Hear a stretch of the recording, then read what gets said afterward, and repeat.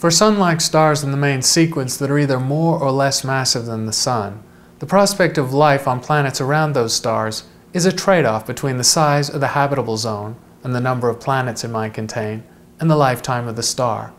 The highest mass main sequence stars, O and B stars, respectively 1,000,000 and 1,000 times the luminosity of the Sun, have lifetimes that are about 1,000,000 and 50,000,000 years.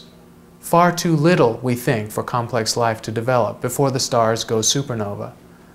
A stars and F stars, forming 1 and 2% of all main sequence stars respectively, with 20 and 7 times the luminosity of the Sun, live for 1 billion years in the case of A stars and 2 billion years in the case of F stars.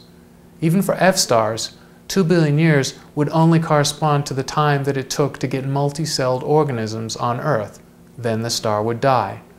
So it seems that lower mass stars are the best possibilities. K stars, 15% of all main sequence stars, and a third the luminosity of the Sun, have main sequence lifetimes 20 billion years. And the ubiquitous M stars, 75% of all main sequence stars, with only 0.3% of the luminosity of the Sun, have main sequence lifetimes of hundreds of billions of years. However, their habitable zones are incredibly small, so the possibility of a planet existing at the right distance from such low luminosity stars is also small.